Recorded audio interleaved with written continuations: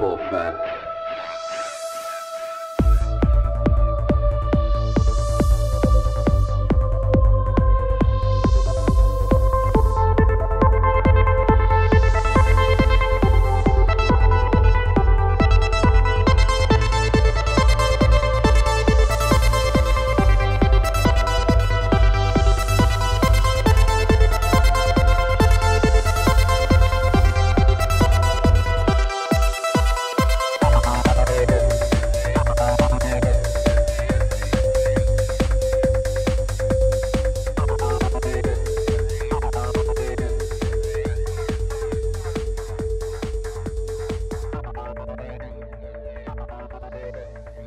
What's up? What's up? Finally, I'm back. Of course, I'm your host, Ricardo Brandes, also known as Ricky Brands, and a great episode for you today.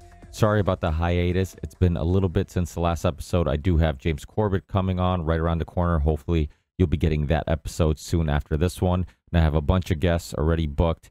It's really hard this time of year with coaching soccer and basketball and both kids playing multiple sports and just been super busy. And then, of course, work. Having to find family time, friend time, gym time, sports time for myself to play some sports. So yeah, it's getting a little difficult, but as work slows down and as the free time increases, I will have more time to get these shows recorded, edited, uploaded, and to you as quickly as possible. But this is a fun discussion with one of the creators of the very popular YouTube channel called The Texas Boys, and then also the host of the Fearless podcast, TD. And we talk about a lot of different things, our upbringing, our own personal philosophies and stories. We talk about big pharma, big food, homesteading, and much, much more. So this is a fun discussion. I'll have links in the show description to all of TD's websites, podcasts, and much more in the show description. So definitely check that out.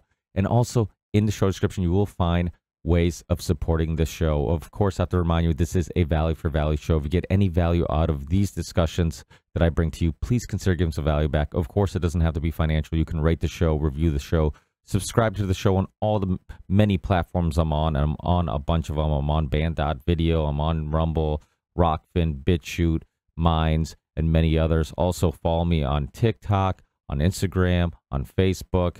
Join our Telegram group chat, which are all great options if you want to keep up with my latest work, but also maybe keep up with just my personal life, see pictures of the family, see what I'm up to, see how the kids are doing in regards to sports, car shows, and many other things that I occupy my time with. But if you are in a good financial situation, please consider giving some value back financially. There's plenty of ways to doing so. First, you can check out the merch store. I have some new logos that were just released that I'm really, really excited about.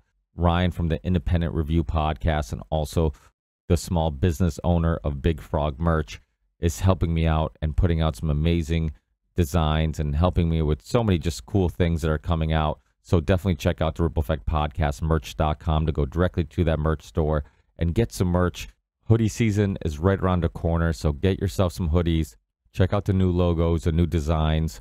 Support a show that you like and get some cool stuff because the print on his stuff is phenomenal. It looks awesome. The quality of the clothes is second to none. I can't be any happier with just the quality of the Ripple Effect Podcast merch. So definitely check out the Ripple Effect Podcast merch.com to go directly there, or you can go to the rippleeffectpodcast.com and find all my links for everything. So you will also find links to my Patreon page if you want to support me monthly. And thank you so much from the bottom of my heart, all you Patreon supporters that have stuck with the show, consistently support me every month, even when it's taken a little bit longer than normal to get out shows. I really, really appreciate it. I truly believe that if a small percentage of people who watch and listen to the Ripple Effect podcast also donated even just $1 monthly on Patreon, I could easily do the show full time. So thank you everyone who has, and please everyone who hasn't yet, please consider doing so. Let's be honest, most of us wouldn't even notice if we're supporting a show with as little as $1 a month, and it would be a life changer if a small percentage of you guys did it to support the Ripple Effect podcast. I hope that you guys enjoy the show enough to at least consider it. But of course, there's other ways you can support the show. You can send a one-time donation via PayPal, Venmo. You can send some crypto And of course, all these links will be in the show description or on my website, rippleeffectpodcast.com. I also have a YouTube channel if you want to check out the clips. It's most of the clips that I'm also sharing on TikTok, but on TikTok, they're censoring me much more than YouTube, weirdly enough. So there'll be a couple extra clips of old, great past guests on YouTube that you can't find on TikTok. So please subscribe there, and also find the documentary playlist where you can find tons of interesting documentaries that are still on YouTube, but who knows how much longer they're going to be on there. And also, before I forget, shout out to Content Safe. Of course, I always have to remind you guys that they're the reason why you can find the Ripple Effect podcast on so many different video platforms. I upload to one platform and then magically it appears on all these other platforms. So thank you to guys at Content Safe for helping me out get these shows to all the alternative video platforms. And of course, if you're a content creator, podcaster, YouTuber, or anything like that, any type of content creator, and you want to expand to all these other platforms, but you don't have the time to upload, check out Matt from Content Safe. Let him know you're a listener to the Ripple Effect podcast, and he'll definitely take care of you. That's it, guys. Enjoy this amazing conversation. Hopefully the next one will be out much sooner, and I will talk to you guys next time.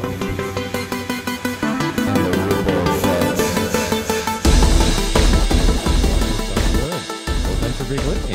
I'm glad we could make it happen. Yeah, man. Thanks for having me on. This is kind of I'm a I'm a little bit of like a fanboy, so I don't want to lie or anything. Well, let's get it. Well, you know what? Maybe we'll learn a little bit more about how you ran into my show in sharing your story and how Sure. I mean, I guess you can start as far back as you would like. I believe Scott hooked us up, right? Yes. Yep. Yeah, from the Rebunked News and a bunch of other things. He stays busy, so he's involved in a lot of different projects, Unjected, and he's helping now with Grand Theft World and many other things. So, but yeah, let's start right from your origin story. Let's find out where you grew up, your upbringing, any influences, inspirations you've had along the way, and let's just get to know you. Sure. So, I grew up in the Northeast, like in the Philly area, and grew up in a Christian home and, did all the stuff, went to government school, and I kind of survived that. And then didn't quite know what I wanted to do with my life. So I did what everybody's supposed to do. You go to school to get a good education so you can get a good job and all that stuff. So went to, paid my own way. So went to community college. And then in community college, I met my wife. And then we transferred to state school. And she was completing her major, and when she graduated, I had been in school now for like, I don't know, 7 or 8 years or whatever. And I said, I'm kind of done. I'm tired of paying tuition and all this stuff. And so we got married, bought a house, we had a couple kids, and the state of affairs, I was originally in the financial industry, and I was financial planner for 11 years. And so I was actively working when the dot-com bubble popped, and then also when the '08 crash happened. And I was seeing really weird stuff in the financial markets as far as the fiscal chicanery of the large firms, and even, stuff like Fidelity and American Funds inside of these fund families. I was watching lots of really shady things going on. And I was like, I don't know if I want to do this anymore. And as God would have it, I kind of got forced out of a practice, and took a big financial hit. It was right before our third son was born. It was the week before he was born and the week before Christmas. And so I kind of reinvented myself, started general contracting, so doing some general construction work, and developed that, did well. And then it was probably like 13 years ago, we had some straight line winds, and it knocked out the power for like an extended period of time for like 7 or 8 days. And it was a large outage. So like uh, gas stations didn't have power. And I observed some insane social interactions with people that just lost their mind just because they couldn't get gas at the gas station. And the fascinating thing is there was these really long gas lines, and it was a 4 lane interstate with a concrete median. And so we're fueling up for my guys there on the job site, and like most employees, they have like the mentality of a fifth grader and they don't like put gas in their vans and stuff. So like we're at the job site, and my main guy was like, "Hey man, I don't have gas in my van. I don't think I can get home." So I'm like, "Well, I'll go get you gas," thinking like, "Yeah, what's the big deal?" I go get gas. So we start driving, and we finally find a gas station with power, and and there's this insane line. And so we get in line, and it is bedlam. Everybody's losing their mind and just acting insane. We fill up a little 5 gallon can, and I had to make a right going out to go north, and the next gas station we come to is virtually empty. So like there was all this hysteria and bedlam, and nobody thought to like, well, let me just drive to the next gas station, right? And I was like, so that was like a wake up call for me. And I remember coming home that day, talking to my wife, and I'm like, we should reconsider like our entire life strategy. I think that, you know, not that insanity is exclusive to a region or anything, but I was like, we should really consider. So we started talking about redesigning our life and living a slower, more simplified life and a more intentional life. And we were doing lots of research. We homeschool, and we're big constitutionalists, and so we started doing some research on states like, well, where should we move and all this stuff. And our research brought us to Oklahoma and Texas. And we had planned a trip to Oklahoma, to Norman, Oklahoma, and we were going to vacation there a week. The week after, Norman got leveled by that like Cat 5 tornado. And so I'm like, well, I don't think we're going to do that anymore. Let's start thinking about Texas, because the tornado thing really kind of spooked my wife and everything. So, long story short, we had a 5 year game plan to move to Texas that kind of got expedited by a very long story. And so we packed up our stuff. We packed up all of our stuff that would fit in an 8x12 one-way U-Haul. And we moved to Texas. We didn't know anybody. We had never been to Texas. We didn't have any contacts in Texas. And we kind of landed, and 10 years ago, we rebuilt our life. And uh, Joel Salatin talks about this homestead tsunami, you know, that's occurring. And I think we were that initial maybe earthquake or shock wave. We were in that first wave of like homesteaders, people that were interested in their own food, and, you know, were health conscious, and we had all different kind of issues and ailments and whatnot. And we're like, and we wanted to raise our kids differently and have them connected to their food and different things. So, yeah, we moved to Texas 10 years ago. And then that started this kind of like whole homestead idea. We had my wife showed horses and all that stuff. So she was very used to animals, and we had goats and chickens before we moved. And so we just decided to scale that. When we moved, we had 3 young boys. And so we just kind of started doing this homestead thing, and we were watching all these content creators and reading everything we can about, you know, food and regenerative agriculture and all that stuff. So we're like, you know, this would be a great tool, one, to feed ourselves, but two, to kind of train our children, give them responsibilities, and because one thing that I have learned, and I didn't initially think of it this way, but I grew up very white collar, blue collar, no collar, dirty collar kind of, and we were, unbeknownst to me, we were relatively poor from a socio-economic class.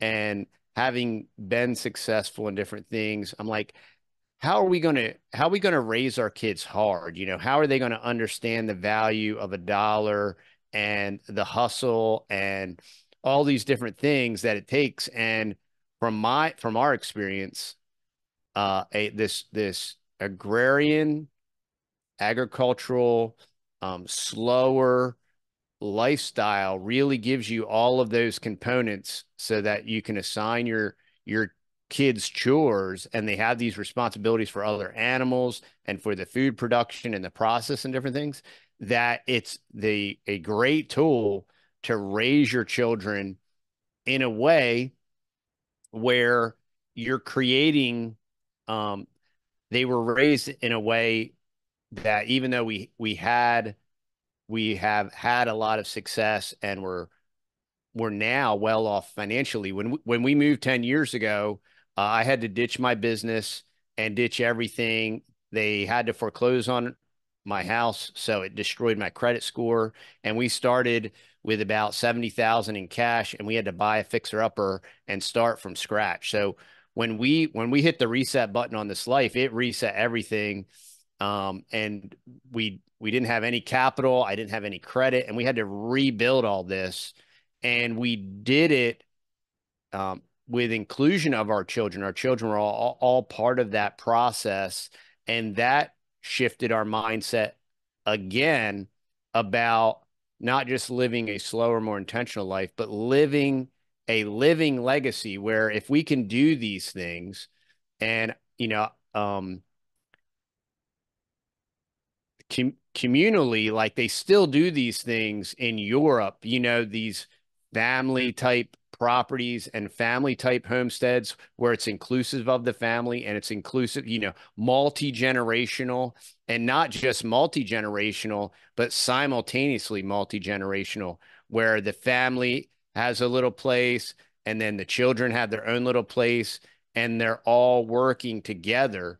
So it's been like a really long-term dream of ours that's continued to develop and foster. And here we are now 10, 11 years in, and my oldest son is building his house right next door. He's getting ready to get married, and we're watching kind of like that next phase. And it's really neat how when you just kind of step out on faith and do what you know that you need to do and watch it come to fruition.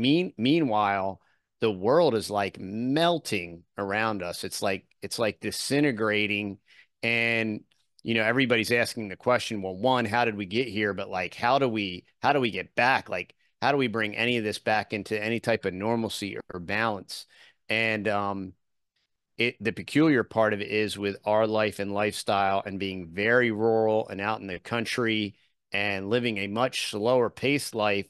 Like if we didn't want to venture out and be more involved and weren't if we weren't involved on social media, we could very easily kind of like unplug and be in our own little paradise, which I don't think is right. I mean, the thing is if you're trying to develop a living legacy and an integrated legacy with your family, there's certain foundational fundamental things that you want to maintain in place that can disintegrate around you. And if you're unplugged, you're completely unaware of the freedoms that are being stolen and the bureaucratic hijacking of basically what folks call the technocratic oligarchy. So, but living this slower, intentional life, we do want to be advocates for this way of life to try to maintain it, foster it, advance it so that others can kind of plug into not really a model, but just kind of see the value in it and see the fruit of it and say, yeah, that makes a lot of sense. And I think we should try it. Yeah, obviously you are a listener of this podcast because if you do stop talking, I'll start talking, and then I'll do too much talking. So I'm glad you actually, because that's what the listeners complain always is that. But yeah, so there's a lot of things I want to hit on. One, it's that thing about when you see another side of people is so true. Obviously, we saw it during COVID. Prior to COVID, some years ago in Massachusetts, as many of you guys know, I live in Massachusetts, unfortunately, and it was like an October storm that we got. It was like I think it was late October. We got a bunch of snow. It was like a freak thing, never happens. And you don't even think much of it. You don't think it's going to cause some huge issues because it's New England. We get snow all the time. But what happened was the leaves were still on the trees. So it caused all this extra weight on the branches. And then it led to these branches falling. Well, we had like just everybody in the state lost power. It was like there was no power anywhere. There was like a handful of places that had power. There's huge lines at gas stations. There's huge lines at restaurants that were open that didn't lose power. For there's a handful of places that survived the emergency and the issues. And it just you were seeing like just people like butting heads, people being impatient, people stop being so helpful to others and more concerned about themselves, right? And then it kind of reminded me, I'm like, dude, if there was a zombie apocalypse, if there was some type of, Mhm. crazy emergency, like a lot of people you think you're friends with would turn on you in a heartbeat, and it kind of, it felt like a zombie apocalypse. Like it was just silent. There was like no cars on the road. There was nobody, everybody was like kind of freaking out a little bit, and there's this sense of like just I don't know, just like a panic, some energy, this panic energy. And little did I know that I was going to feel that again during COVID. But it Mhm. was it really made me rethink like a lot of things, like much like yourself, where you start thinking about like, wow, if stuff, everybody's really like there's all this order, right? And you always hear Jordan Peterson talk about order and chaos and whatnot. There's all this order, but it wouldn't take a lot for that order to turn into chaos, right? One little event, one little thing, and all of a sudden you see other sides of people. And I also love your story. And of course, if you listen to Ripple Effect podcast, like I can relate to a lot of your upbringing because I was born in a house with no running water where my parents, I mean, I didn't grow up there. I was born there. My parents came to America as immigrants, as Portuguese immigrants. When I was 4, we migrated here, and like legal immigrants, they had to have sponsors and they had to have somebody who was going to employ them. So, and then they could prove that they were going to contribute in a positive way to this country. And they came here and they worked their ass off. And it's funny because they kind of went in reverse a little bit than your story because they went from farmers, I remember going back to Portugal. We'd go back every summer, and they grew up on a farm. My dad was one of 12. My mom was one of 7, and huge families. They all lived on this farm, and each kid was like just another free, employee, because they all contributed a little bit. Mhm. Because I remember having this conversation with my parents and being like, how could you, how could my grandparents uh handle that many kids? And he's like, well, everybody helped out. The older siblings took care of the younger siblings, which made them mature a little sooner too, because you were learning responsibility. And also everybody worked on the farms. Like my parents didn't go to school for long because at a certain age they had to travel to go to school. So they were given the choice to stay working on the farm, stay at home and work on the farm and start working with, I guess, for lack of a better term, the family business, or you could travel and continue going to school. Well, no kid's gonna say I want to continue going to school, or at least most kids won't. So that most of them just quit school and just worked on the farm. And then they came here, and I've told this story on the show before, so I apologize if people have heard it. But I remember being a kid one day and hearing my dad complain about like just his life in America, right? And I'm thinking to myself, I'm like, dude, you have a house, an actual house that's in good condition, not that house that they grew up in Portugal where like wood was rotting and and didn't have any, they didn't have a TV, didn't have a bathroom, they didn't have any of these things. And I'm like, you have a car. You didn't have that in Portugal. So like to me as a kid, I'm like, you have all these things, like you're way better off. And then as I got older, and I started kind of reflecting on what he meant by that. It hit me. I'm like, we go back to Portugal, they don't have those material things, but everybody is happy. Like every time I go to all my experiences of going back, and we're from up north. I was born in Chaves, but we're from like a small village outside of Chaves, and And we would go back and like one, everybody was related, like everybody's your cousin because there's just everybody kind of just dated and married within the community. And and everybody was friendly, everybody seemed to be in a good mood. And then I come to know, you look at America and like everybody's stressed. There is no gathering except when you're forced to on a holiday when, it's like, well, we have to get together for Christmas. We have to get, Hmm. and there's so and then I'm like, have we been tricked? And I remember in one of my early songs, I called it like the sabotage, like American Dream or something along those lines, where it's just like, they kind of trick you into believing like, hey, this is the dream. But then you sacrifice all these other things, and then you're self-medicating with alcohol or drugs or whatever, or porn or whatever you're doing to kind of keep yourself happy and satisfied when maybe you had it right all along, and what you left behind was the most important things, and that was community and whatnot. And what's your thoughts on all that? I think you're spot on. I mean, and that's kind of my point of this living legacy idea where, one thing that I've always said from a business perspective, and I still work outside of the home and everything, is the next crisis is going to be the employee crisis. And that isn't a reference to Automation Nation and them trying to outsource all of us, but it's a reference to this current generation and their time blindness and all these other things and all this DEI and CRT and all that stuff. Um, Whereas if you're developing a familial community with children and then they get married and have children and different things, you're kind of baking in, just like you were talking about, you're baking in the infrastructure and the help and the hands to make these things um, profitable to the point where they can exist without exterior inputs. And that's really, I bet you if you went back and talked to your dad, right? They saw, oh, America is the land of opportunity.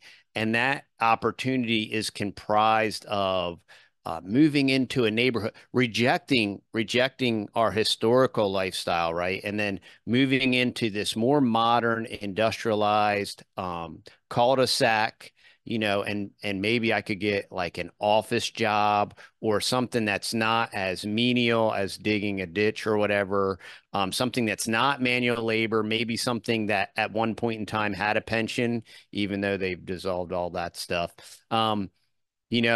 And I think that was just like you were saying, that was part of the trick was move to America, become American, be industrialized, live in a neighborhood. Not that there's nothing wrong with any of those things, but you lose sight of the value of a slower agrarian type lifestyle where you're in connection with your food. Now, 10 years ago, right?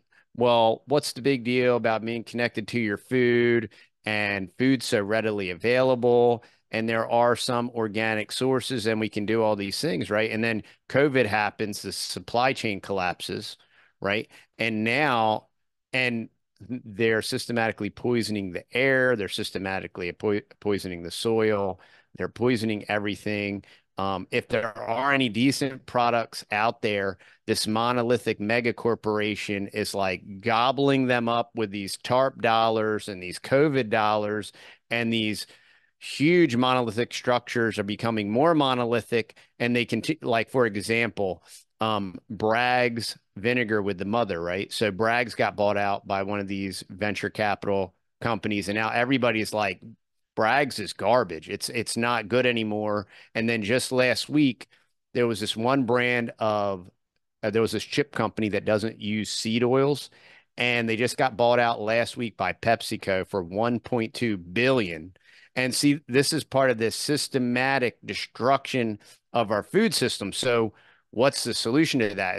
Is to be actively involved in your food process, whether it's raising something interesting that's happened to us in the past 2 years due to continual, I have an arthritic condition in my shoulder. And so we went carnivore and I know you're keto or whatever.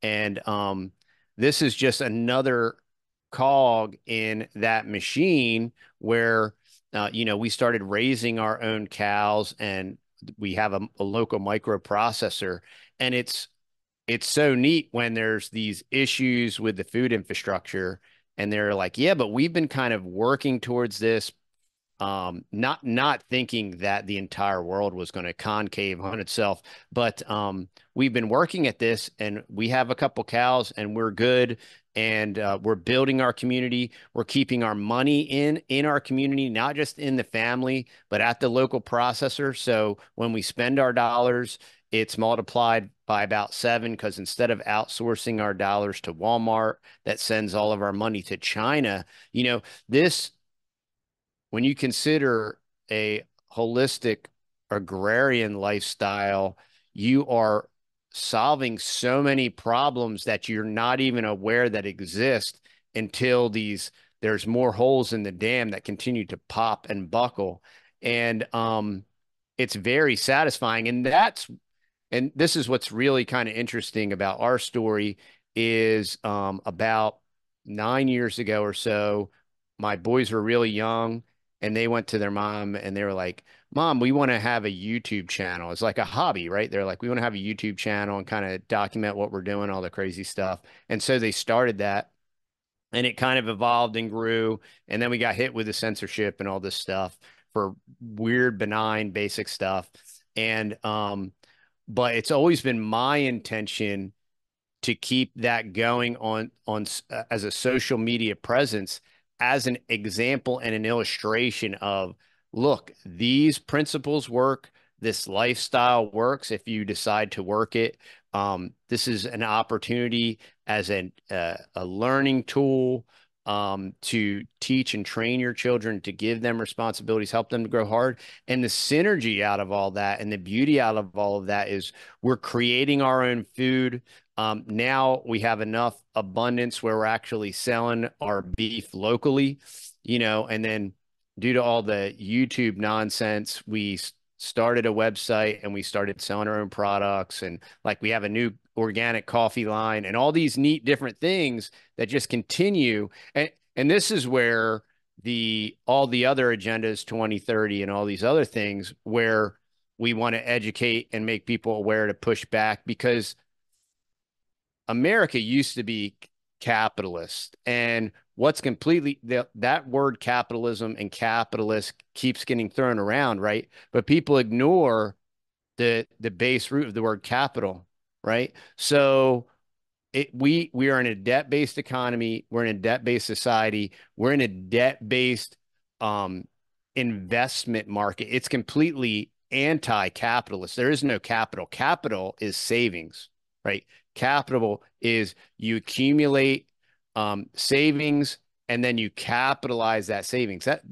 That concept is completely gone, and without that concept of capital and savings, you will always have these insane boom and bust cycles. You'll have all these bubble on bubble on bubble, because there's no reserve, there's no capital. It's all debt based, and we'll print our way out of it. Well, except with taxes, we'll always have to tax you more. We can't print tax money. We can print like genocide billions to send to Gaza and to send to Ukraine. But I mean, when people in uh, Carolina, I mean, when people in Tennessee need money, we'll send them $750 that they'll have to pay back, because, we don't have any money to help our people. And we can't possibly print money then, because then it would just increase the deficit, right? But we are sending another $150 million to Lebanon on a new proxy war that we're starting over there.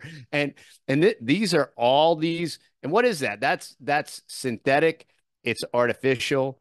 It's this banker control, and it's this modern philosophy of, well, you go to school, you get a good job, you need tax breaks, so you invest in a 401k so you can put money in an account and send it to BlackRock and Vanguard and State Street and all of these people that are absconding all of your wealth.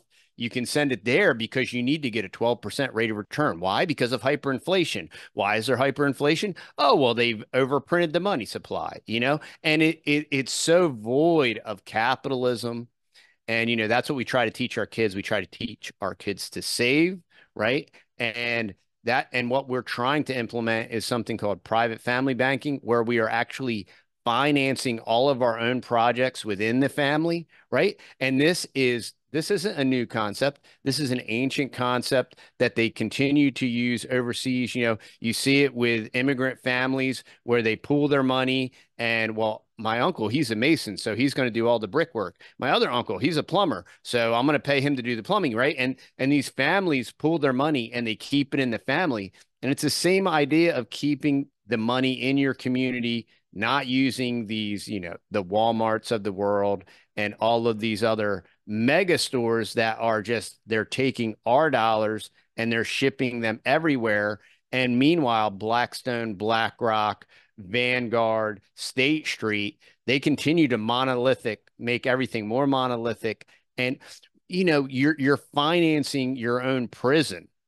And the craziest thing is, right, is like, wait a minute. 10 years, you just wanted to raise chickens, right? Like you just wanted a slower life to like raise chickens and maybe raise cows and to know that you're eating healthy food. But in so doing, as you create these microcosms of economy, we can do this. We can rebuild and we can structure our lives in such a way where we're adding value to the family unit, right? What do they want to do? Well, dissolve the family unit, destroy the patriarchy. Everybody will be androgynous. Nobody will know what gender they are, and we'll all be fluid and we'll all become one, and we'll be the Borg, and you'll have basic universal income. And so you won't have to worry about making money. You won't have to worry about saving money. And the end game is like complete and total panopticon control where you own nothing and somehow you're happy. Yeah, I have Muslim friends and they all live together till they get married. And sometimes even when they're married, they still all live together and they all financially support one another and they all invest in the house and help each other. So you don't have that burden of like, I'm struggling to make ends meet because if everybody contributes to one house instead of everybody contributing to their own house, it's much easier to survive. And this whole again back to that American dream of like getting your own house in a suburb. And if you go to the history of the suburb, I think it was Douglas Ruskoff when he was on the show years ago. He brought this up on the show about it was like a Long Island. Uh, what was it? It was in Long Island. It was like the first suburb, first American suburb built, and he tend to believe that it was kind of designed for, and it makes sense. It was kind of designed to not have community, to not have people talk to one another, to not have people share lettuce with tomatoes and what like you have a lawnmower, I have a weed whacker, I let you borrow my weed whacker, I borrow your lawnmower, like that type of thing. I have tomatoes, you have peaches, we share with one another. It's like it forces everybody to have to go to the grocery store and be dependent on the system. And it kind of makes sense. And that's kind of the path that we're going. It's funny because I always go back and forth with this like universal basic income thing. It's like I do want to help the weakest link because I'm like, I don't want people to be so poor and homeless. And a lot of times it's not fault of their own. They're kind of, like you said, born into this debt base world where it's like, hey, we've convinced you to go to college and spend thousands of dollars to get a job that might not even be there when you're done with college, and you're just stuck at that, just unfulfilling job forever, because now you have this giant bill that you have to pay off. And if you file for bankruptcy, it's the one debt that doesn't go away. So you'll owe us for life. And so you're kind of stuck in the system. And then what happens? Like you do end up, now you're depressed. Now the pharmaceutical industry says, here, take this pill. And it just like, so this is endless cycle of like just ruining you from the start. And of course the brainwashing that happens at school and whatnot, all the unschooling that's kind of required just to make sure your kid doesn't question what gender he is at 6, like. But it's just one of those things where like in a perfect world I could see a world where like, okay, if people weren't, if they had the necessities, if they had like just enough money to kind of, pay for food and the necessities, maybe we would be better off. But the problem is like who controls that, right? It's going to be the Exactly. who says, "Hey, you want this money to pay for your food?" That means like maybe you need to be vaccinated. Maybe you need to, so it's like all these, and we saw that happen during the COVID, where it's just for people to go to work and make ends meet, they had to show a vaccine card or whatnot. So that's I think, the problem with a lot of people is like, yeah, in theory, a lot of things seem like it'd be a great thing, but when you put it into practice, all the flaws in that theory get exposed. And then also you you can't ignore the fact that there's corruption in everything. Like I always Yeah. union, and you're a contractor, you're right. So I've been in the construction world for a long time, because right out of high school, a lot of Portuguese immigrants when they came to America. There's a handful of construction companies in the area that we're from, and in Western Massachusetts. So, and then a lot of the foreigners end up coming and working construction because it was something that didn't really require much understanding or education in regards to the English language. So they got in, they could make, a decent living, they could raise a family off that salary. So I grew up kind of always around it, and even the town that I live in has tons of construction companies. Everybody kind of works construction, and you see with unions, in theory, it was a great idea. During the Industrial Revolution, you had all these capitalists that were making tons of profit and not sharing any of the wealth, right? They were just Yeah. screwing everybody. They were working a lot, making very little, and people like the Rockefellers and the Carnegies and everybody's getting rich, and the rest were getting screwed. And then so yeah, in unions, in theory, great idea. Like let's unionize, let's force them. Like if we have no other authority or power over these companies, like let's gather and force them to have to give us better wages and time off and whatever. And now, present day comes, and you could probably Google the head of any union and find some scandal related to him. Find some Yeah. corruption story. Find some, I mean, we're a small little contractor, and if we're close to we're from Ludlow, Massachusetts, a town outside of Springfield, Massachusetts, where the Basketball Hall of Fame is, and we work, this area, but sometimes we travel to the Berkshires, more west, and sometimes we travel more east towards Worcester or Boston, and you go in different territories. Even though our employees are union, we'll get a business manager that shows up and says, "Hey, you need to employ one of our contractors," and we're like, all our guys are union. Like we're not trying to pull a fast one. Like our guys are, and for people listening, they might not know how mafia-esque this Hmm. gets really quickly. Oh, it's not mafia-esque. It is mafia. Yeah, good point. So they end up going, and saying, "Hey, you have to hire one of our guys." And I'm like, "Well, your guys are in the labor's union. Our guys are in the labor's union. Like, why do we have to hire one of your guys just to keep you happy?" But that's how it works. Like, our Hmm. options are either we lay off a loyal employee who is probably going to find work somewhere else, or we just deal with the fact we have to pay one of their guys to show up every day just to keep them off our case. So Yeah. typically that's what ends up happening. So your profit margin, which is slim to none already, is become like even smaller. And you hire a guy just to show up. And guess what? That employee knows he's there just to keep them off your case. So Hmm. guess how much motivation they have to work? Very little to none. You know what I mean? So Yeah. that type of thing. We had a issue, and this might be boring to some people, but it might not. But we had an issue where we had a operators union representative show up to a job saying like, "Hey, like, do you need an operator?" And I'm like, "Oh, actually, at the moment, we kind of actually could use one if you have a decent one." So we hire this operator. First day on the job, he accidentally hits the joystick getting in or out of our machine, smashes a truck, almost kills one of Oh. our laborers, and I'm just so of course I call the representative. I'm like, hey, this guy needs to like get off our site. Like he's gonna kill somebody. He doesn't know how to use these machines. He's awful. I'm like, nothing personal, but I'm like, we just need to. The business manager goes, well, you know the rules. If you send him home, it's because that machine has no more work. I'm like, well, send me somebody else. They're like, we don't have anybody else. And I'm just like, Mm. wait. So my options now are if I send him home, I can't use that machine. That's like literally the rules. I cannot use that machine Yeah. for. So we were forced to have to send him home, and we had to bring in another little machine that wasn't exactly what we wanted or wasn't really efficient, but just to keep them off our case. But all these little stories, it's just like this is the way it's run. Like this is the truth about unions. They in some I mean, maybe Amazon does need a union. I don't know. Maybe the UFC really needs a union. I don't. But there's so like it's not black or white. It isn't. They're always good or they're always bad.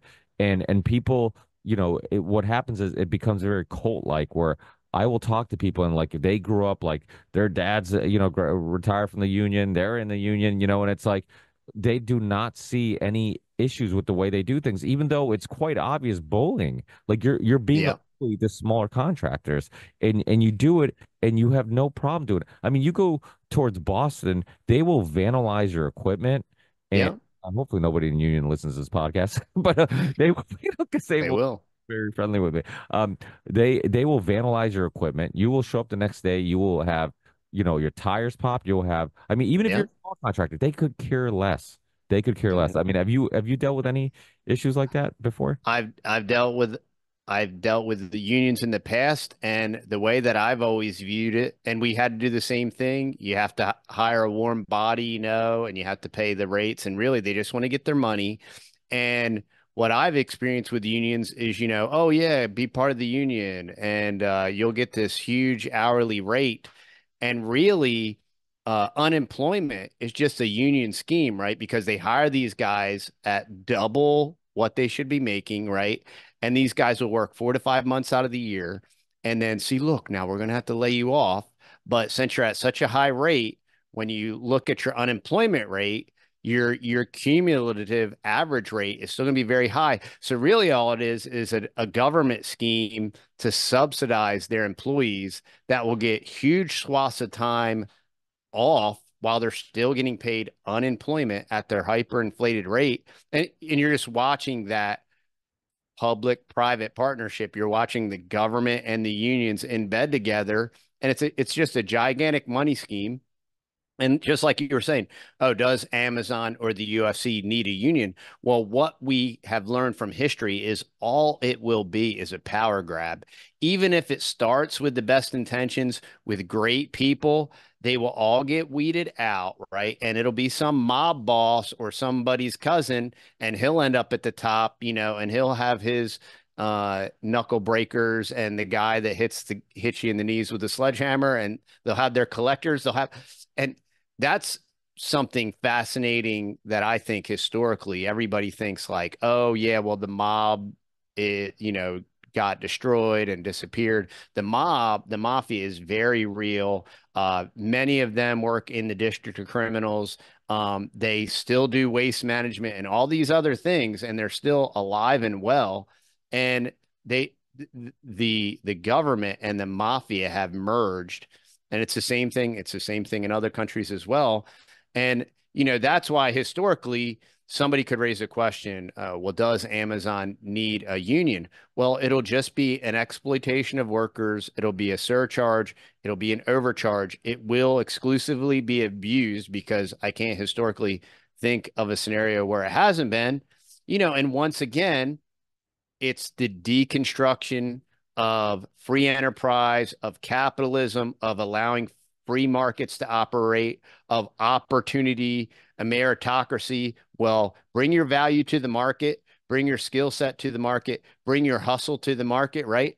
And the market, if not encumbered by government or bureaucracy, will reward you and make a place for you, and you can thrive and succeed. And then the market's going to throw you all kind of curveballs, and then you're going to have to not just bring value to the market, but bring solutions even to your own enterprise to continue to work around all of the bureaucracy and the technocracy and the censorship that can will just continue to attack and destroy free market capitalism. Without a doubt. And that's the concerning thing is that again, in theory, a lot of things seem like you can debate them and but when you put them into practice and just give it a try. Google any union. Like there's scandals up the yin yang with every union. Like there's people stealing money. There's people, doing this, there's just corruption. There's tons of union representatives and presidents and VPs who've been arrested and been locked up. I mean, it's a history. And again, like you said, the UFC, Amazon, same thing will happen. Eventually, in time, somebody's gonna be like, "Well, let's pinch some more money and put it in our pocket." And really, it's just like because we live in a debt-based system, how much of it's really just like, "Hey, because we've taught you not to save, we'll save some of it for you." It's basically Exactly. right, isn't it? Yeah. Yeah, you're outsourcing. It's like your child and you must be cared for. So, we'll provide you with a pension or we'll provide you with a 401k, we'll provide you with a match. And meanwhile, just like with all these retirement schemes, like we're going to isolate this money, we're going to put it in a tax deferred account. Oh, how do we get tax deferred status? Oh, well, we work in consortium with the government and the government promises you this carrot to like, oh, in order to save your money, you need to get the rate of return to outpace hyperinflation and all these other things. So it needs to go into the market. This way, BlackRock, Vanguard, Blackstone, this way they all have access to your money. And oh, conveniently enough, you don't have access to your money, because you're saving it for your retirement. And currently you're getting this tax break at your current tax rate, right? Which we absolutely know for an absolute certainty, you will be in a higher tax bracket when you retire, whether you like it or not, even if you're eating like dog food, right? Because they're just going to continue to tax, tax, tax. They'll never stop printing, right? So the point and the solution for that is control. To control your own money, to keep it in house, whatever kind of strategy you want to use, to keep it within your family.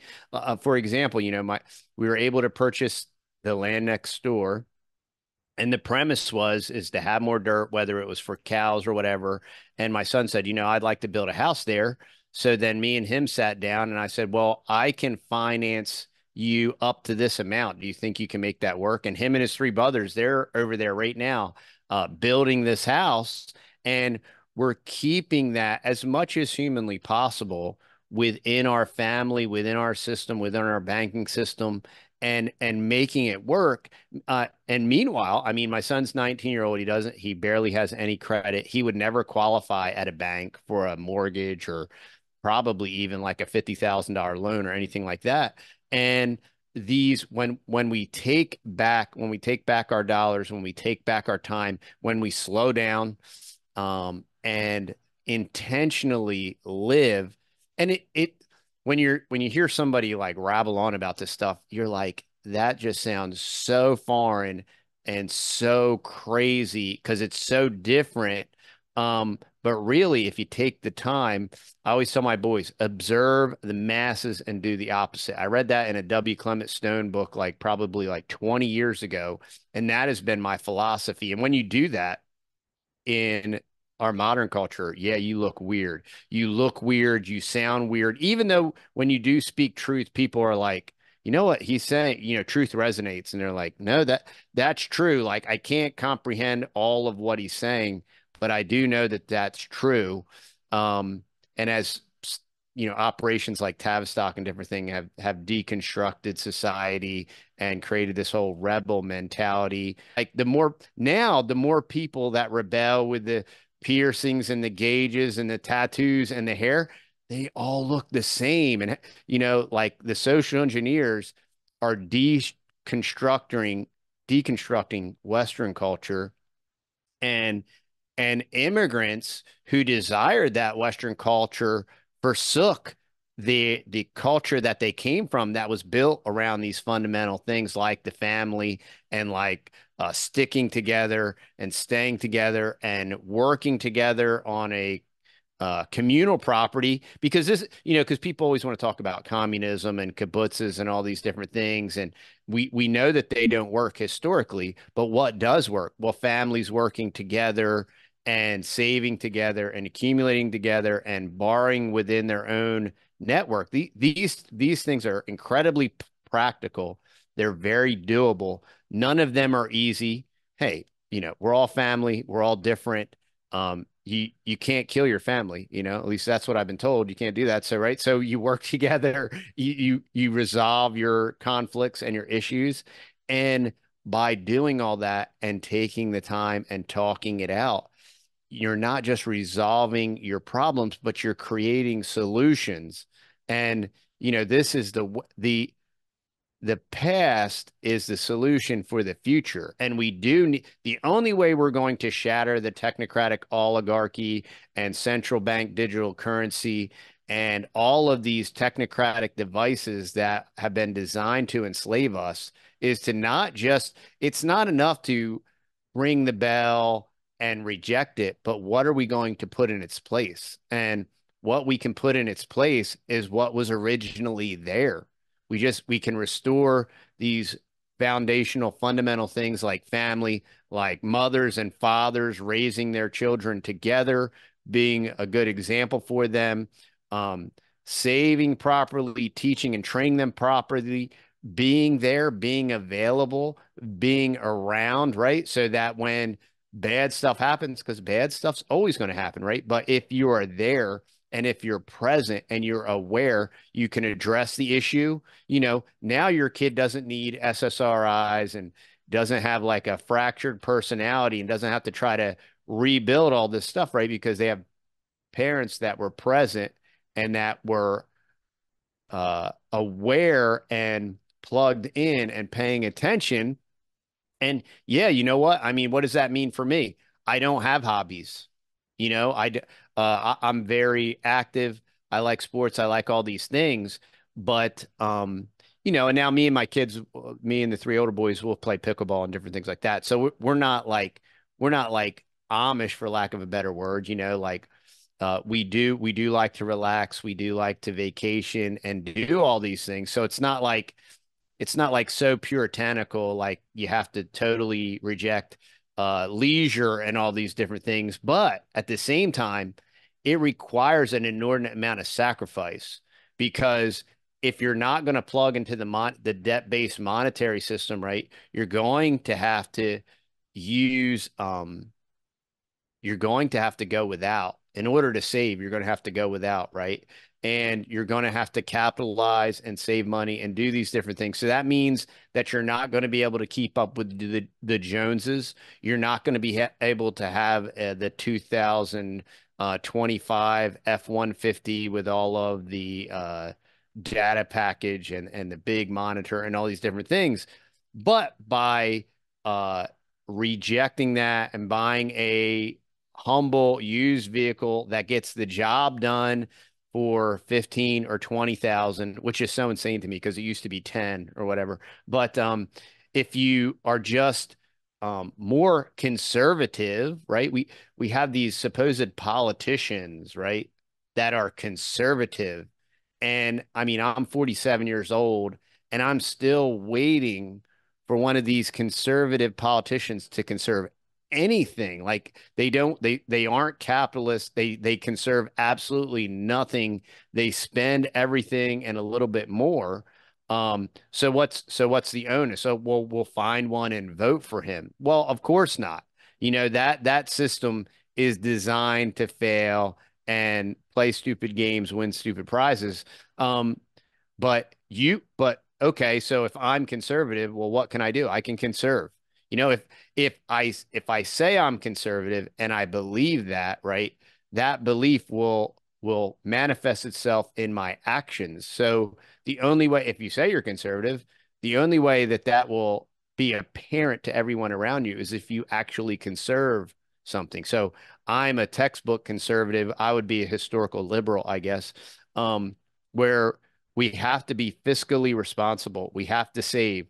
We have to capitalize, right? And if we do that, we now have a bank where we can access that bank and do these all these things that everybody says, well, that's impossible. You can't do that. In 2024, you can't do that. And that's what we want to continue to demonstrate, that not only is it possible, it's practical. In my opinion, it's the only way forward.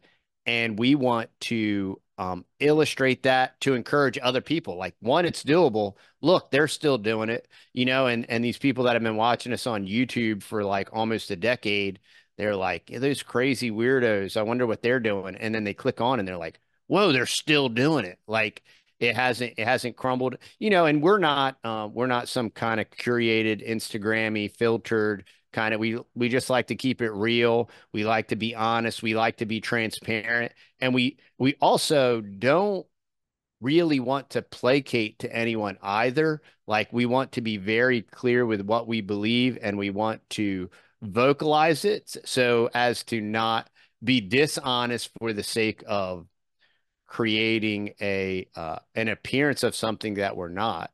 Um, and that's why I really appreciate your podcast. You have such a variety of different people on, and you're willing to have the conversation. I think it's so important, as fractured as we've become as a society by design. We have to be able to have conversations. We have to be able to disagree.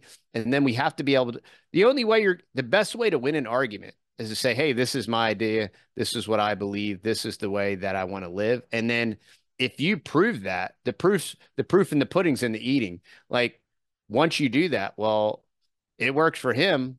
Like, I don't know if it would work for anybody else, but it's working for them. And now we have that next generation that is implementing and doing this, and it's a proof of concept. And the funny thing is, it's like, this isn't like some kind of like wow, this is such a new, unique idea. No, no, truth is very old. Truth is old. Truth has been around forever. And as the world changes, and data and technology and AI, and the truth will still always remain the truth. And if you implement truth, it will produce more truth. And a document once said, we hold these truths to be self-evident. I do believe that truth is self-evident. And that's basically our premise for why we do what we do.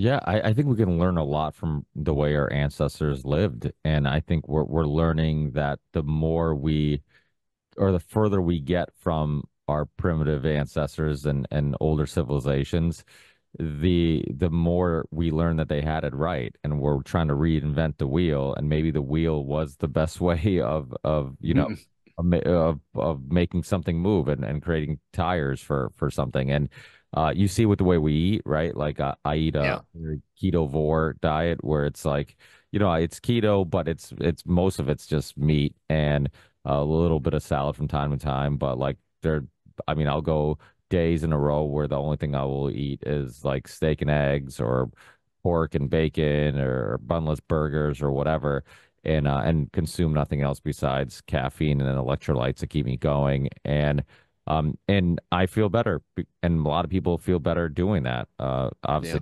Peterson uh, cured himself of many health issues, and his daughter also with the carnivore diet. I've had Dr. Sean Baker on. I've just had Dr. Dominic D'Agostino on for I think the third time recently, and his whole just story how he got into keto diet and all the all the research showing that you can prevent a lot of our health issues by just changing the way we eat. And there's a great app. It was funny because I've had it for a while, but I just heard it reference on the Rogan podcast recently called the Yoka app. I think that's how you pronounce it, Okay. but it's pretty cool. It's and it's important because I'm trying to change my son, not so much because like I say on the podcast, kids don't do what you say, they do what you do. And because I eat a very Yeah. carnivore-esque diet, it's easier to get him to eat that way because he sees me eat that way and I'm still in shape, and he sees me play sports or whatever. So he's like, okay, if I want to be an athlete, if I want to stay in shape, like I should eat more like him. And but my daughter, she likes to snack, and Hmm. she's much pickier with what she eats. So recently, to make it kind of fun, and a bit scary. Also, what we I had her use the Yuka app to scan the things that she eats and drinks. And what it'll do is, and I don't necessarily agree with it in regards to because it kind of still has some of that like traditional dietary recommendations of like, oh, you shouldn't consume too much sodium and you shouldn't consume too much fat. But what it's really good with is telling you all the additives and preservatives that are in there. So you'll scan something and it'll give you the how many, it'll tell you if it's good, bad, or excellent, whatever. And then you scan it, and then you can click on preservatives that are in it, and it'll give you a explanation on what that preservative is, what it's used for, and why it's hazardous.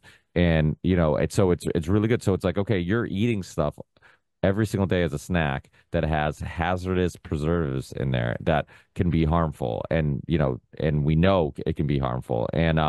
And then the cool thing too is that it'll give you recommendations too. So it'll give you like healthier recommendations, to that food or that snack or that whatever.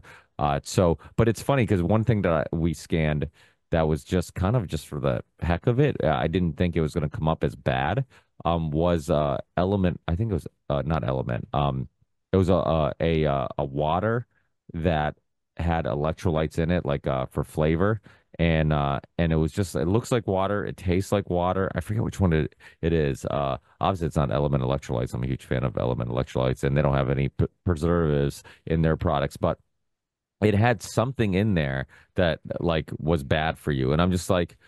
You can't even get some of this, what's supposed to be like enhanced better water without having, some type of preservative in there that's going to be harmful. So it's like you got to be so cautious with what you eat. And Yeah. another thing too is because we have a very big Polish and Portuguese and immigrant community in this area where I live. You can go to butcher shops and you can go to little Portuguese markets and buy products right from Portugal. And these products come in and you'll scan them, and the product that looks just like the American product will be much better for you, the European version of it, just because it doesn't have all those extra chemicals that are apparently completely okay for Americans to consume. So, my point is like there is a lot of what we're doing now that's wrong, and we need to kind of learn from the wisdom of our ancestors. I've talked a lot about also the knees over toes guy. Hmm. He trained and fixed a lot of his health issues and a lot of people's health issues by training knees over toes.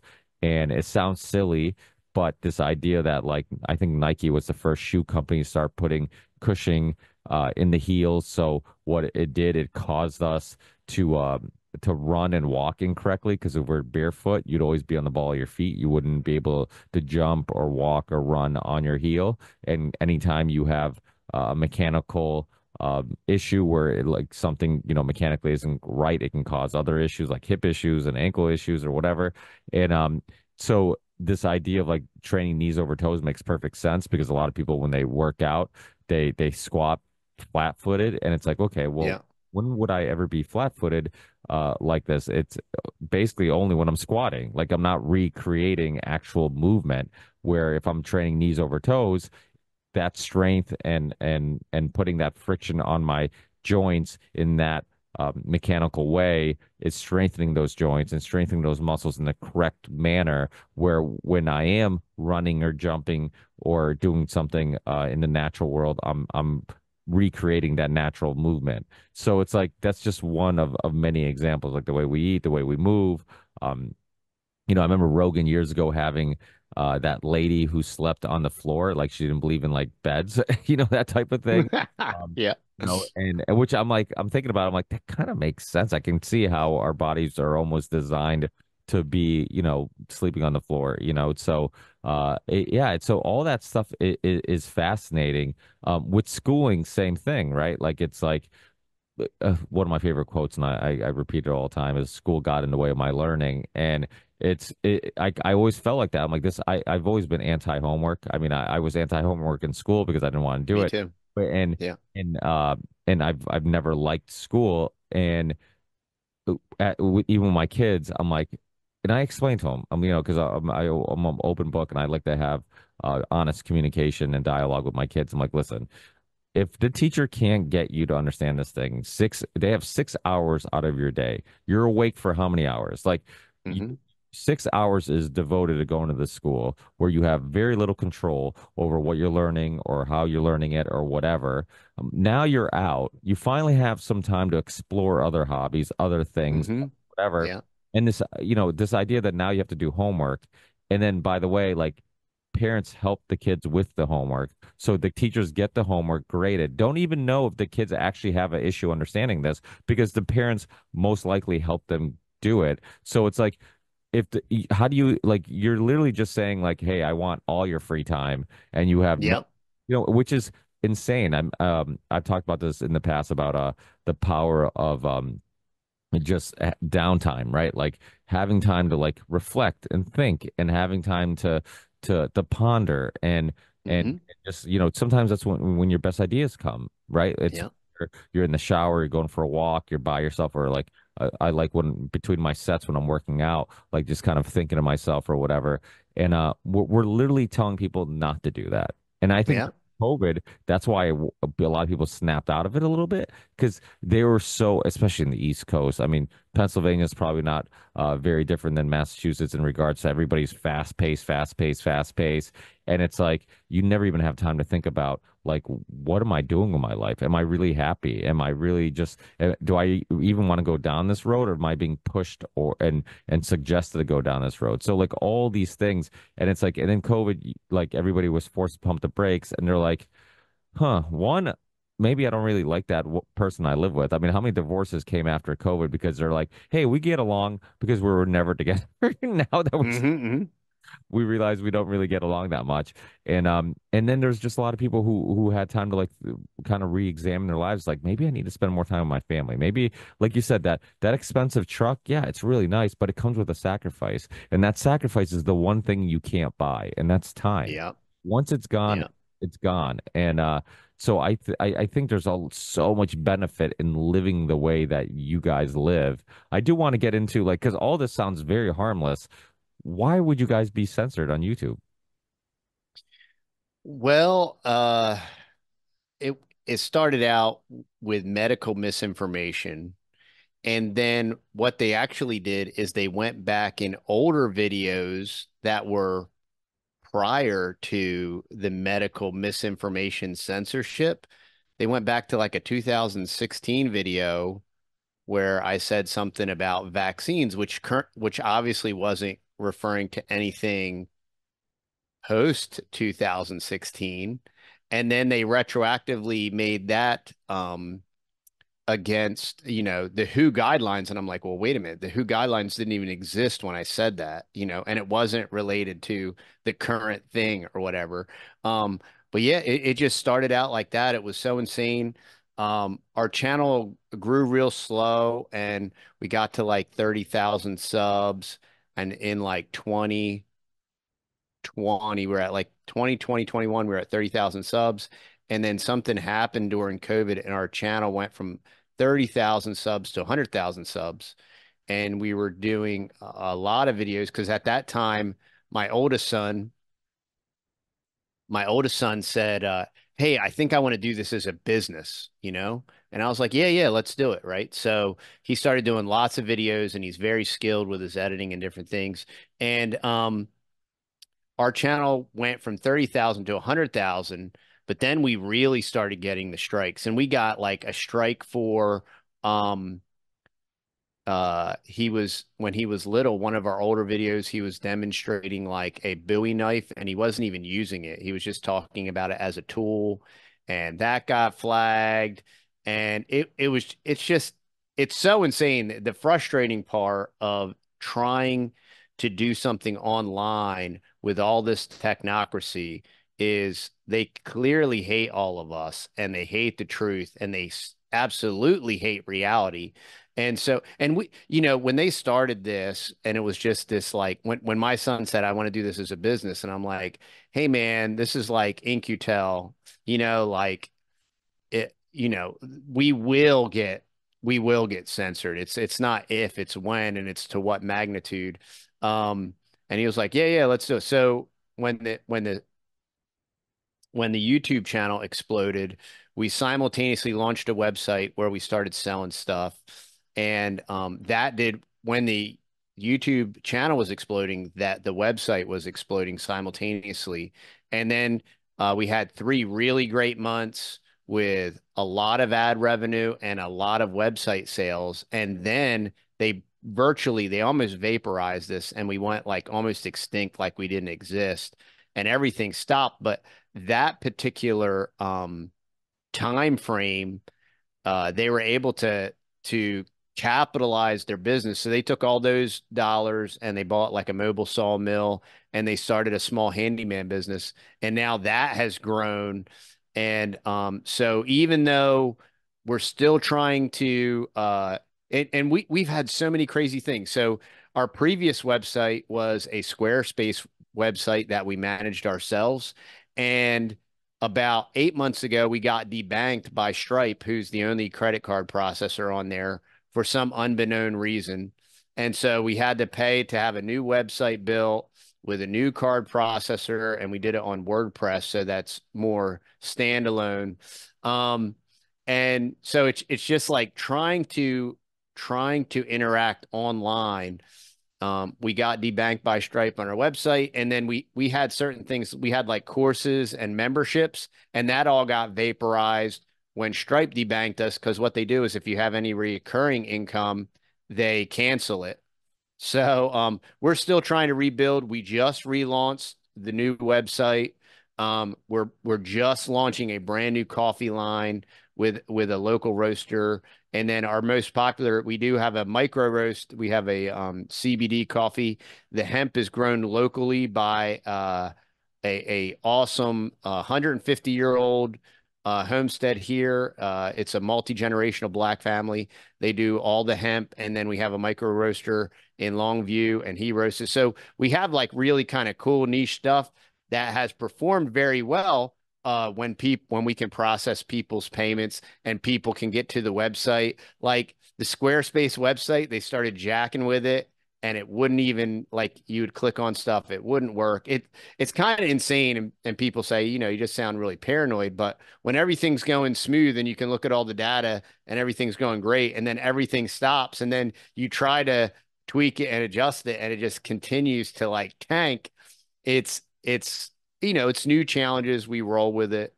And but yeah, just this technocratic censorship over completely arbitrary. The hilarious thing about YouTube is so exclusively arbitrary. We've been demonetized now on YouTube for however many months, 3 or 4 months now. And we got a warning for animal cruelty. And the short that got flagged was my son supposedly squishing a spider, but there was no video evidence that he squished a spider. And so I get sent a notice and they're like, this is cruelty to animals. So we're taking it down. And I said, well, one, a spider is not an animal, it's an insect. Unless it's identifying as an animal and I'm not aware of it, it's an insect. And two, there's no video evidence of anything being harmed, so now we're like demonetized and we've tried like doing different things on Rumble and it's just another limited hangout. It's so throttled and brutal. But so this is what's bled into the podcast. So and I appreciate what you do. I've already had like a couple, like I had Chris Emery on and I had A.W. Finnegan on, and I heard about both of those guys from your podcast. And so our intention was, hey, let's launch a podcast. Maybe we can circumvent some of the censorship and just become a little bit more ubiquitous. And a little bit of backstory on all this while my kids were building this business and doing this.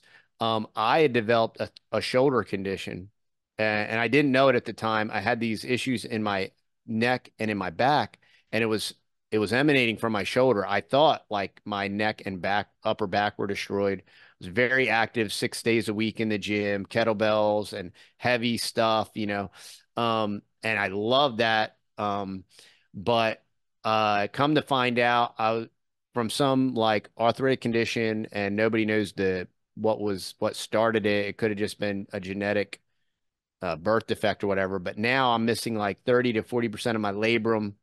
I had my shoulder cleaned out. I had four orthopedic surgeons told me I needed a shoulder replacement. So because of all that, I had it cleaned up. Then I went to a stem cell specialist in Dallas, Donnie Buford, and I did some therapeutic. He sucked out my bone marrow, spun it, and then he strategically injected it back into my shoulder. That took away my pain.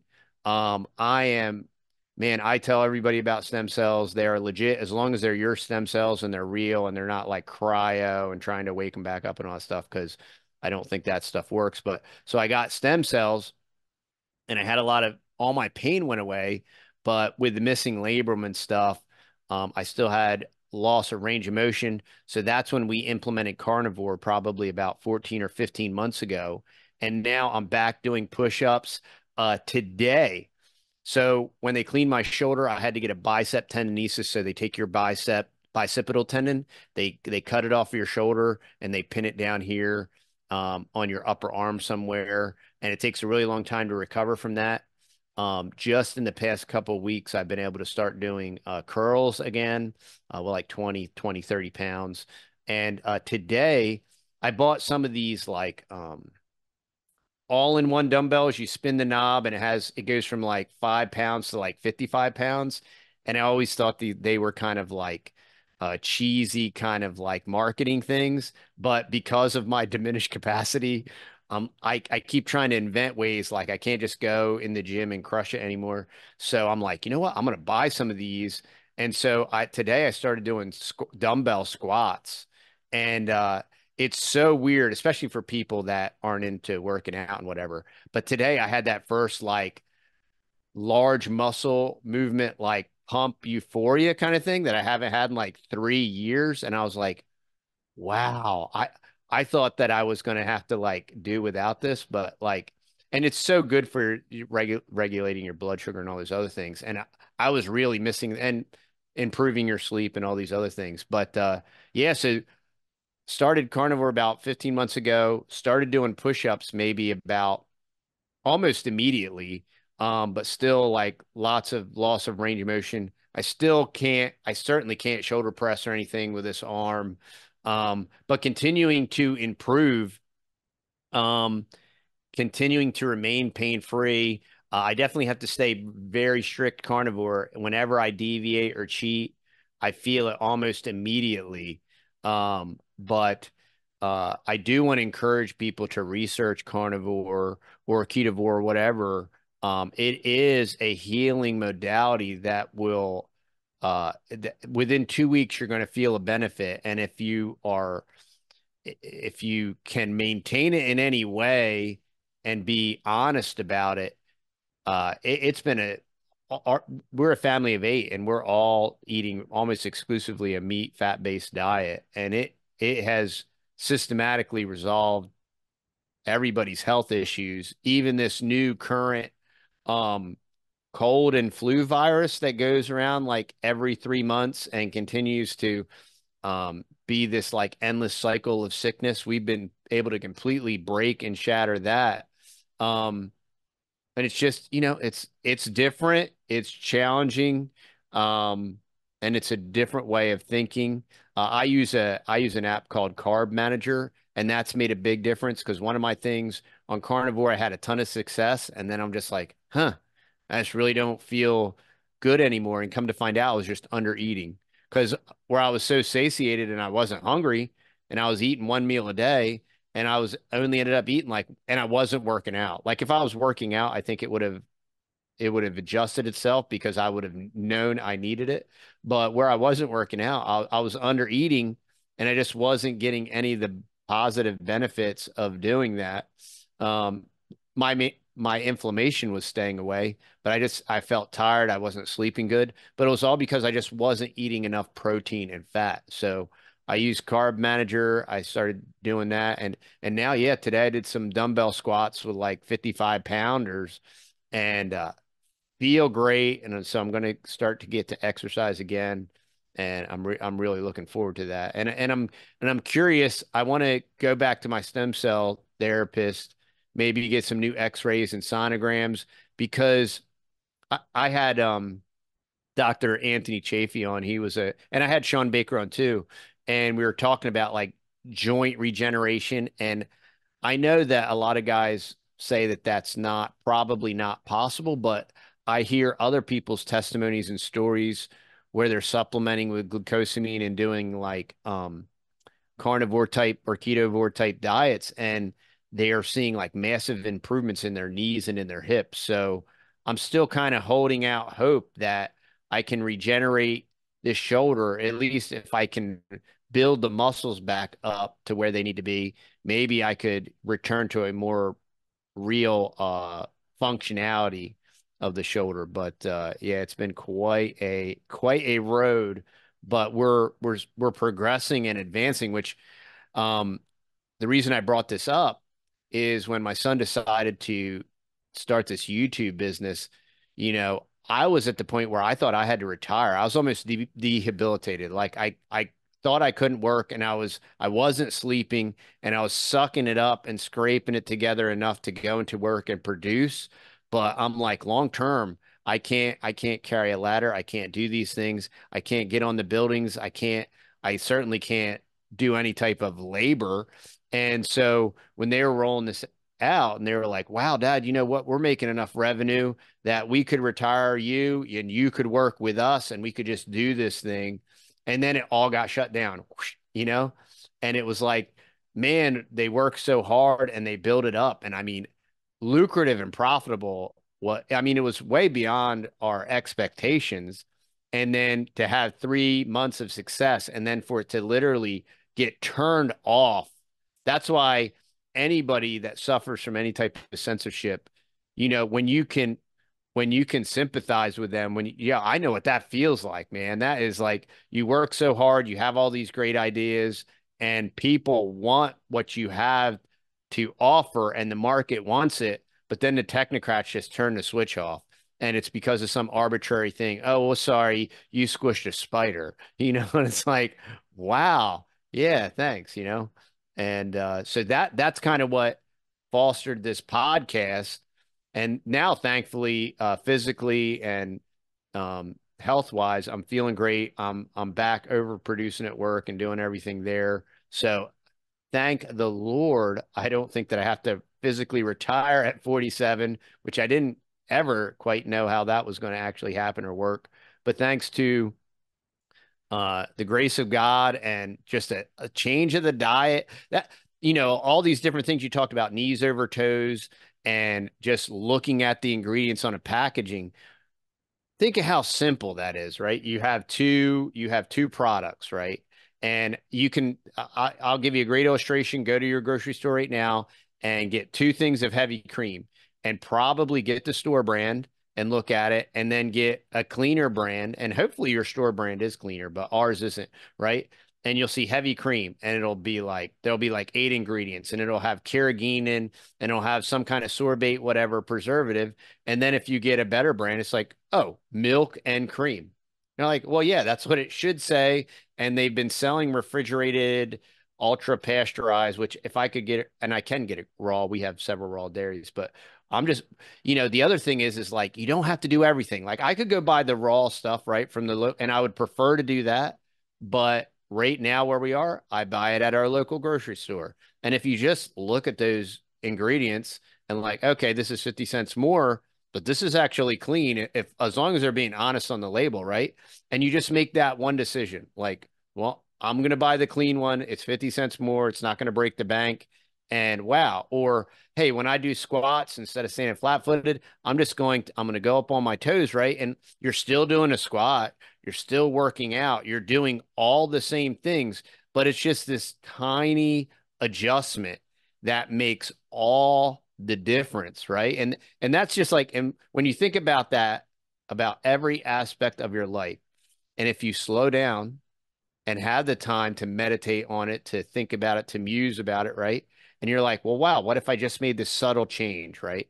And when you do that, things open up, you progress. And that's just like every aspect of your life. You can do that with your diet. You can do that with your your physicality. You can do that spiritually, whether it's reading the word and prayer and meditating and doing all these different things. Like if you take that one small idea and apply it to every aspect of your life, like incredible things can happen. And it doesn't, it's not like, well, you have to sell all of your stuff and move 2,000 miles to the middle of nowhere where you don't know anybody and, explore for gold or oil or whatever. It's not like that. It's these small, menial, almost insignificant changes that you make to your life and you try, fail, adjust. And you're like, well, I tried that. That doesn't work. Well, I get that all the time on our channel. Like, well, I tried carnivore and it doesn't work. Well, did you do it for real? Like, did you commit to it for 2 weeks and do it for real and be honest about it? Or did you, well, I'm going to eat chips all day and I'm going to have a steak for dinner. And I don't know why my arteries clog shut and all this stuff. Well, because you didn't commit to it. You didn't give it an honest effort. And that, all these little tiny changes that you can do in your life can have this butterfly effect, can have this huge tsunami type of effect over a decade. It's fascinating for me to look. It's so surreal. When we moved, my oldest son was 9. He's 19, right? And it's weird watching him build that house over there. I mean, that's weird, man. That's weird. And here we are, 10 years ago we moved. We had just enough money to buy our broken down fixer upper house, and it was on 5 acres. And in the past 10 years, by the grace of God, we've been able to accumulate about 50 acres. We're completely debt free. We cash flowed all of it. And now he's building his house. He's 19. He doesn't have a credit. He didn't go to the bank, and we're doing this. And it's just an illustration that you can do it. You can't do it overnight. We couldn't do it year 1. We couldn't do it year 9. It had to happen in year 10, and it's happening, and we're watching it. And there's no, there's nothing spooky or mystical about it, or we got lucky, or we got this break here or there or anything. It was just making these tiny tweaks and changes, changing the way you hold your feet when you squat, turning around the package and looking at the ingredients and just making a choice here. One, being educated to know that you shouldn't be drinking carrageenan in heavy cream, and that carrageenan shouldn't be in heavy cream. And why is carrageenan in heavy cream? And it's those small, tiny decisions every day that accumulate that pay off like e exponentially in the long run. Yeah, I remember Mark Bell when he was on the show years ago. He talked about like the 5 minute walk thing and how I can't remember if it was before or after he ate, but he would go on like a 5 minute walk. And this dude's huge and he's jacked. And Huge. Yeah. it was just this idea of like, hey, it's not hard. It takes 5 minutes, but just start there. Go for a 5 minute walk. And then that will hopefully open the door to like, hey, like I actually feel better when I'm outside, breathing in air, I'm moving my body. And I think that's the other thing about farmers too. And, I talked about going back to Portugal and everybody seemed to be happier and whatnot. I think a part of it was one, like the simple, like you said, simple things. Like they're eating things that you can pick, things you can grow, and things you can kill. I remember years ago I had this health and fitness expert, Andrea Lowell, and she's like, if there's ingredients, don't eat it. And I'm just like thinking to myself, I'm like, yeah, yeah, that's kind of, it sounds extreme, but it's carnivore diet sounds extreme too, right? But and then when you really Yeah. think Yeah. about it, you're like, no, that actually makes perfect sense. Like if it has ingredients, don't eat it. Like a apple doesn't have ingredients, like a piece of steak doesn't have ingredients, like a egg doesn't, like it's water doesn't have ingredients. So it's like, yeah, that's kind of simple. Like, and if you want to make anything, you have the ingredients, you buy the raw ingredients, and then you mix it yourself, right? And Yeah. and even with like local butcher shops, local bakeries, you buy stuff there, it doesn't last that long. But if I go buy Yeah. a local grocery store, the loaf of bread can sit on the counter for, weeks and, and it's fine. And so those are the questions people don't ask. Like, hey, why is this bread lasting so long? And also, you know, the lifestyle that we live today of being in front of a computer, um, being detached physically from others, and not being around people where you're having like physical interactions, and you're, you know, and you're also detached from nature. For example, like being in the backyard of my parents' house because they have goats and chickens and woods, and it's just something peaceful. I, you know, with sports it's hard, but when we do have time to have like Sunday lunches that turn into dinners at my parents' house, it's an all day event. We you know, I like to sit in the backyard sometimes, get away from everybody, and just like be there and have a you know, a glass of wine or a cigar or some whiskey, and just sit there. And I'm like, I don't know what it is. There's something so peaceful about this. And I think that's the thing about farmers and people who work with their hands. Like a body in motion stays in motion. I always say, like, you get a car and you put it in a garage and you store it. Once you start it up in 20 years, you're going to have tons of issues. Why? Because that car was engineered and designed to move, or so was our body.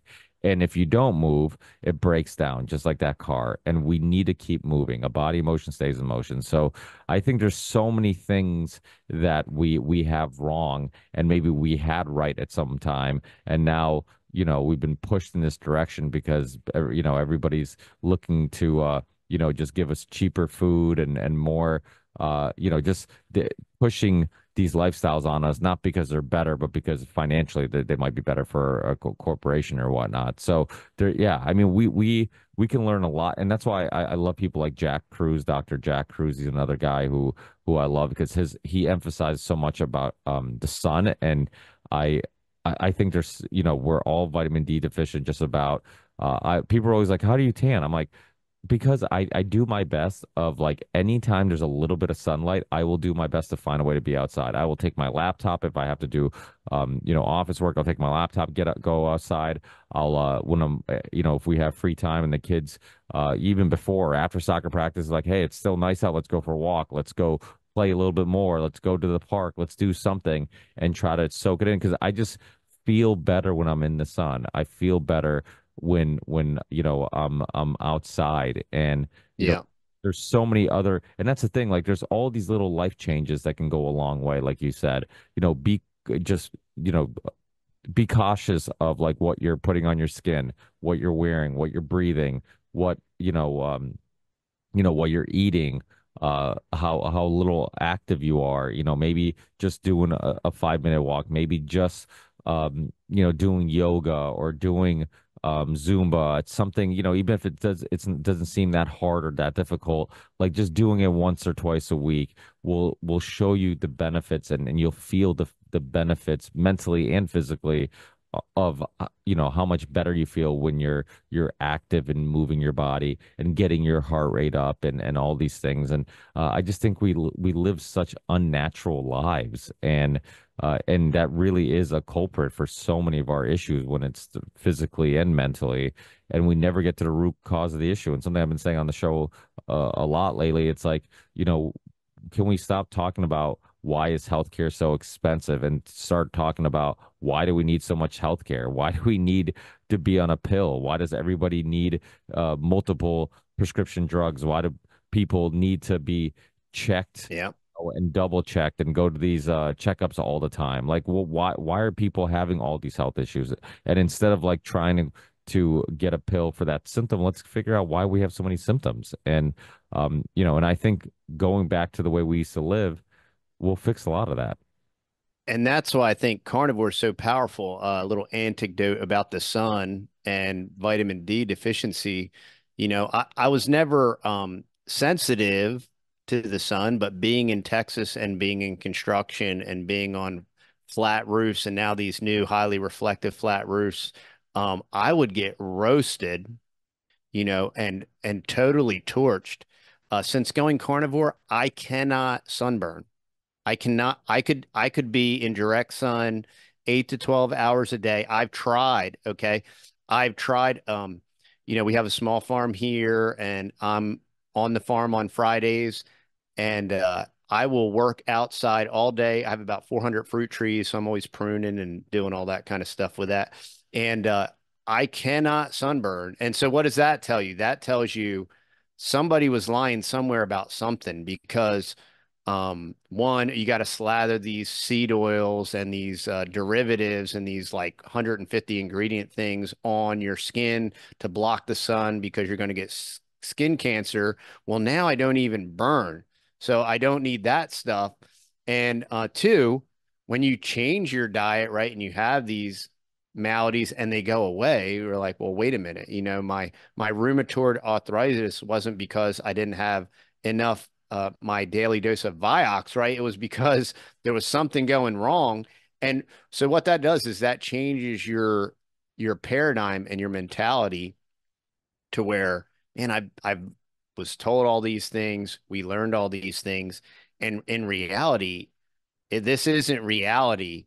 And if we make these minor adjustments, like you don't need suntan lotion or sunscreen or whatever. And then by not using those things and not burning, and then you are getting your optimum uh, D vitamin, right? And now you have elevated serotonin levels. You have a more pleasant mood, right? You're out of pain, and it just all synergistically works together. And it's about observing the masses and doing the opposite, And that's what's beautiful about carnivore is you can try it for 2 weeks. Anybody can do anything for 2 weeks. So try it for 2 weeks and see if it works. Everybody that I've had try it and everybody that I've interviewed, every single one has always said within the first 2 weeks, I started sleeping better. I stopped snoring. I had better mental clarity. One huge thing for me is I heard a lot of people talk about brain fog. I'm like, well, I didn't know that I had brain fog until it went away. And then once it went away, I was just like, oh, wow, that's what brain fog is because now I don't have it. I can remember all the words I want to say. I don't remember them like 6 hours later. And what was I going to do? I just went in that room and I was going to do something. And I don't know why I went in there, and we chalk all these things up, like all of my neck and my back and my shoulder and my brain fog. I'm like, wow, getting old is terrible. I'm like, I guess this is what I thought 50 was the new 30, and I'm not even there yet. And I feel like I'm 80. You know what I mean? And all it was a dietary change. I didn't need some new supplement. I didn't need some new pharmaceutical. It was just a change, a very minor change in diet that has just been just a huge blessing for our family. It's been great. Without a doubt. And these are the things that people are going to learn on your podcast. They're going to hear more about. They're going to hear more or see some of this on your YouTube channel. And you're right. I mean, the thing about the YouTube channel, I went through a very similar thing where I didn't want to self-censor. During COVID, I was getting strikes, and then I had Dr. Peter McCullough on, Dr. Robert Malone, Mm, and my subscriptions were blowing up and my views were blowing up because I think people were looking for that information, and then they kind of pumped the brakes and completely deleted my whole channel. And so it just it's not a free market, right? And I think that's yeah, kind of what we're saying, and I think that's the frustrating part. It's like it's not that I'm not putting out valuable information or something that, even if it's just entertaining information, stuff that people enjoy listening to, help them get by, whatever 8-hour job they're doing on a daily basis. But people can't even get it anymore, and you're not recommending it yeah, anymore. You're suppressing it. And so it's not about like, okay, let the best podcast win or to let the best YouTube channel win. It's all about like, hey, you know, if you're doing anything against the grain or anything that we might not like, or your narratives don't fall with our narratives or push back on our narratives, then we're going to suppress you. And it's not about yeah, how good or bad your content is or any of that stuff. And that's the thing that sucks. I remember when I had Adam Curry on not too long ago before we started recording. He's like, yeah, something about like doing the podcast full time. And I'm like, no, I don't do the podcast full time. He's like, oh, really? And I remember thinking to myself, I'm like, yeah. I'm like, maybe I would be right now if YouTube didn't censor me and iTunes sure. didn't censor me, because I had issues with them too during COVID. But yeah, and who knows what other stuff. And that's just the stuff that's obvious and we're aware of. I mean, there's plenty of other, I know everybody says they're shadow banned, and that is true. Like I do get it. Like Sure. maybe maybe they're just shows that suck out there and they keep Right. they shadow ban, like just sucks. I mean, I'm not trying to be mean, but it is possible that maybe your show just isn't, maybe there's not, but when the ones that I think are obvious and you can't really dispute that are shadow banned are the ones like yourself and like what happened with me on YouTube and iTunes, where like numbers were going up drastically and then all of a sudden, boom, somebody stopped it. You're right. And Yeah. I see it even now with I just joined TikTok because people kept saying like just use it because there's people out there using TikTok to get information, be exposed to new information. So I'm like, why not? So start uploading stuff and even, I'll see a video get to like 1,000 views in like a minute, and then next thing you know it just stops and I'm like, what just happened? Plateaus. Yeah. Yeah. So it's like something is going on here, and it sucks. It's not fair because there are people who are putting in a lot of work like yourself into and your kids who are putting in a lot of work into editing. I mean, your videos are awesome. The content's awesome. There's no reason why, you don't deserve to be suggested and pushed, onto the public. And it's not a fair market and it sucks, but for people out there who want to get in touch with you, well, get the channel. I'll put all these links, of course, in the show description. We definitely need to chat more because I think we barely scratched the surface on all the topics we can dive deep into. But for people who want to keep up with everything you're doing, what's the best spots? If you have any upcoming shows, I know you've said a couple of great guests that you've had on, but I know you also had David Knight on. I know Scott's been on your show. But any upcoming guests that you have, any upcoming anything that you want to promote and tell people about, please let them know. So you can find us at thetexasboys.com. That's our web store, and you'll find the YouTube channel and the Fearless podcast there. The Fearless podcast is on all your podcatchers. I think I have Joel Salatin coming on this week, and next week I have Dane Wigington coming on, so I'm pretty pumped about that. It's a challenge when you're this small trying to network and get people on. But yeah, so there's a lot of great interviews coming up, and then yeah, we on YouTube we are the Texas Boys. On Rumble we're the Texas Boys, and we have a newsletter, so you can sign up for our newsletter on our website. We do sell beef and pork locally, so if you're in the Northeast Texas area and that's something you're looking for, we are launching this brand new coffee line. And I kind of pre-launched it early because we had to redo the website and everything. But I'm hammering out all the specifics on that, hopefully by the end of today. And that's where you can find us. Ricky, man, this has been awesome. I'd love to come back on. I'd love to have you on the Fearless podcast. This has been great. I appreciate the opportunity. Yeah, absolutely. I'd love to come on, and hopefully we can get you on the Union of the Unwanted one of these upcoming. Yeah, yeah, yeah. I'd love that. Yeah.